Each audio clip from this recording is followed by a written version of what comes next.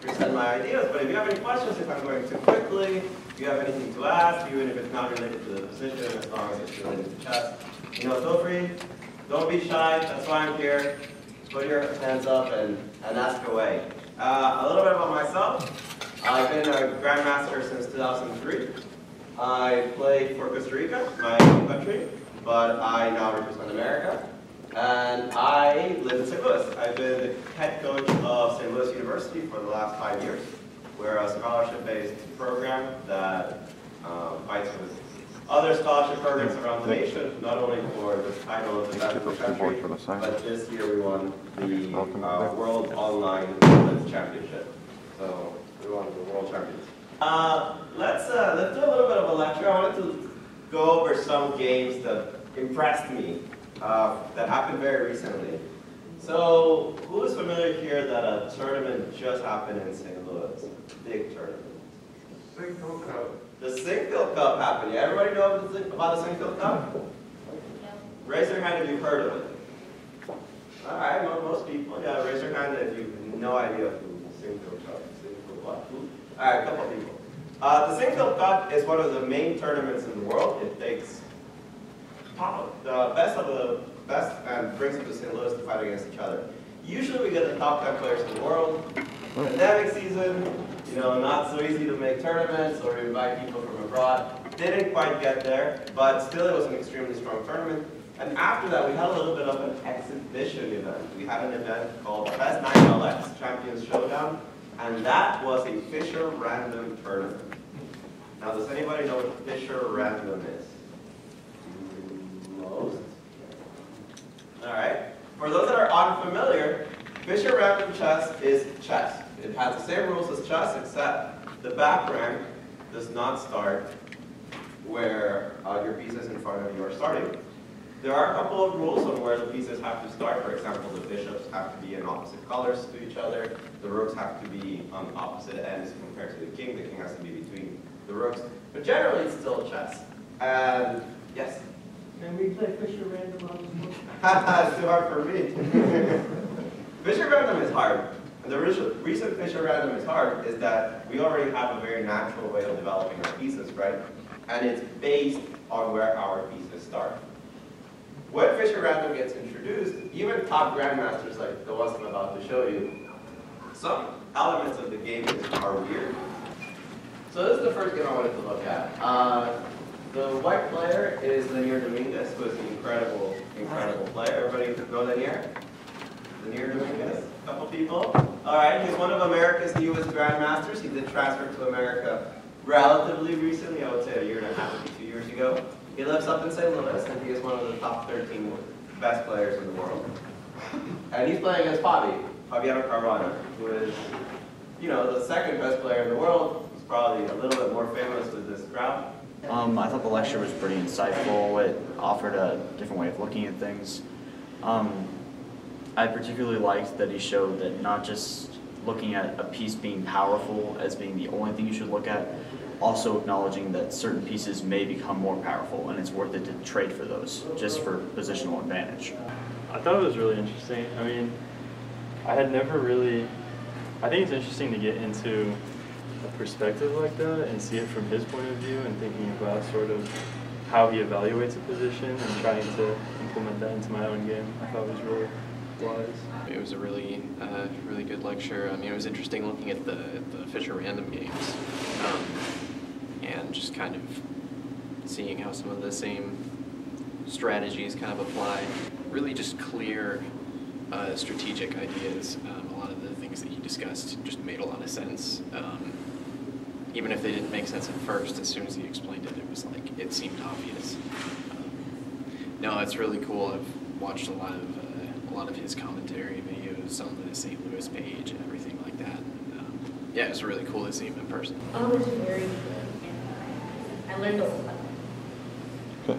What about you? The lecture was very good. Yeah, it was all about the strategical aspects of chess, and it helped a lot. It's very interesting that they use the bare basics of it, but it still is such an elaborate and seeing so many more moves ahead than we can really do, that it makes you really the Grandmasters aren't thinking on a different level, just thinking more and more about each move. I thought it was really cool. There was lots of cool information, learning about how pieces move and what sort of tactics you can use and how that changes the way that the game's played.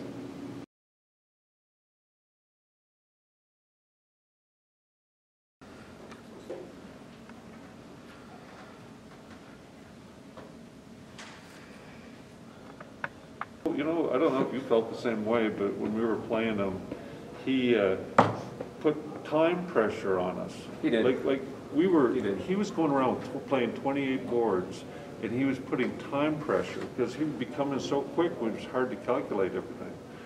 So at the end, he was going quicker because there's less boards, and at the end, he was just going back and forth between our boards, and we had to move as soon as he got there. He's rated like 2750. Blitz.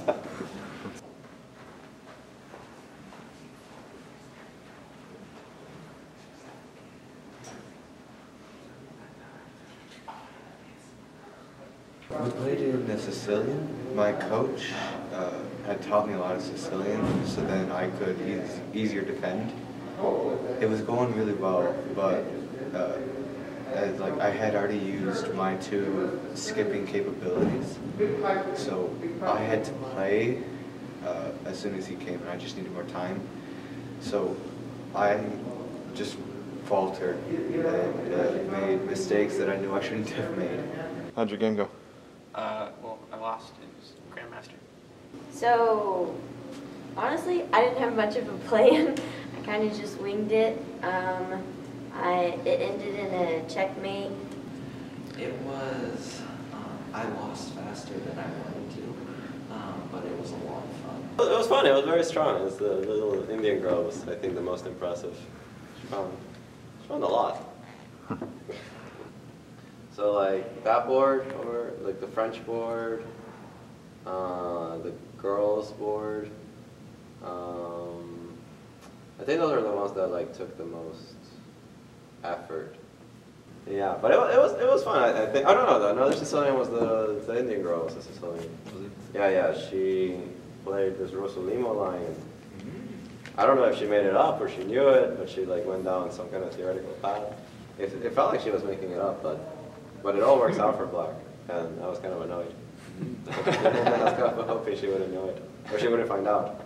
But either it was one or the other, or she stumbled into it, you never know. But she played really well after that too, so I don't think she stumbled into it. Yeah, no, I pretty well expected to lose, but I was nervous about how I was going to lose. I was like, I just want to make it as good as possible. Interesting. It was, I wasn't sure, whether to expect E4 or D4, but played E4 so I prefer Scandinavian defense because I just figured that's usually what I play when I want to get just a comfortable position at the opening. It's not super theoretical. And the opening went, I think, pretty okay. And I got a position where I actually was up a pawn. His bishops of opposite color, and he had a lot more activity. So I was basically trying to just consolidate, catch up on development, because I ended up a little bit behind in development. So basically catch up and kind of trade what pieces I could. And yeah, no, it ended up, he got more and more active. His queen kind of got into my position, and then I just had a complete lapse, and there was a pawn that I just left hanging, and it was the base of my entire structure. And so after that, all of his pieces were working together, and there was just absolutely no way for me to come back from it. So, not the most ideal way to lose, but it was okay for about 20, 25 moves. Well, it was awesome. It was a lot of fun. Yeah, there was a really good crowd, 28 games. He won all 28, so me and Jared were the last ones standing. Oh, okay. Yeah, pretty good game. My game was a Carol Khan, and he had all kinds of threats early, and very active pieces, and at the end of the game ended up being a rook endgame, but he had a better pawn structure, so he ended up just pushing his advantage, and ended up I couldn't defend it. But it was fun. I watched him torture Brian beside me. Did he? Like he had win the rook or checkmate at the end. It was pretty tough. Yeah. My game was right down to the last move where I made a mistake, as always. I think Jared had the best chance of anybody to either win or draw his game. Right at the end, it looked very interesting. It was actually really tactical, and that was to his advantage because he used to playing faster time controls and all that. Has the years of experience and is a GM. So. It looked like he brought his queen back to like F1, and he was going to bring it over to A1, and there were some tactics there. Right, and that's why he recommended. Basically, I sack my rook temporarily and try and fork it back with some checks, but I just overlooked the easy response after he dodges that. I played some modern Benoni, but I forgot all the theory, of course, as soon as I sat down for the game, and then I messed up, and then he sacrificed a queen for a rook and bishop, and he had a passed H pawn that was one square from queen in the middle, and then I couldn't blockade it anymore, and I lost. Okay. What about your game? So I played the Caravan, and he played the two knights variation, and he castled long, and I won a pawn quickly, and then he sacrificed the exchange. So, but my pieces were very inactive. Like, for example, my bishop was like locked away, and he started an attack, and and then he sacrificed the bishop and won. Did you guys feel more stress or less stress since he's a Grandmaster? Well, I had nothing to lose, and I'll actually learn things, so I'll gain something. So, no, I noticed in our game, there was one moment where he had a win, just outright win a piece, and he didn't go for it. He went for the positional move instead. So I should have been lost there, in all honesty. But he was like, no, we'll play this positionally. It's not messy. The other way was kind of messy. Did you notice whenever you looked around, he had great pieces on every board? Yeah. He was a very strong positional player. No, my game, my pieces were backed up. I was defending F7. I was very much in a defensive crouch. Everybody was. Yeah. Yeah, I've had some experience playing title players in St. Louis, and it's kind of like seeing a slow motion train wreck. Yeah, I had a lot of fun. Yeah. Yeah, that game was hard. That game was really hard. I wasn't going to win at some point. What was the game? What was the opening and everything? It was a Nighter. It was a Nighter. It was a Nighter with H4. It was a Nighter with H4. Yeah. It's a line. I just don't remember it very well. Yeah. What's your rating? My rating? USCF or?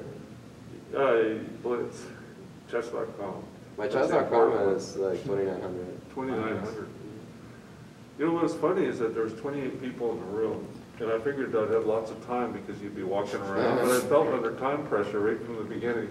Yeah, I think people don't realize I felt on my board. Yeah, especially when people start getting eliminated. Yeah. I think this time was particularly hard because there wasn't like any super easy like made in 10 moves type of games. There were, everybody lasted, I would say at least 15, 20 minutes. So what percentage of the games did you win, like material, like pieces? I mean, I think on all of them, but I mean, some of them just came later than others. Right.